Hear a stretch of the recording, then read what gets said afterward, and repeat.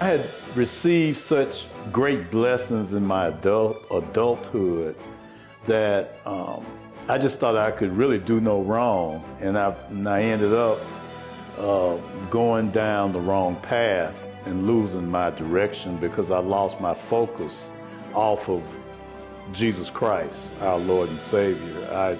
I was a deacon in the church. I was playing church. I wasn't where I should have been in the church, especially to make that commitment.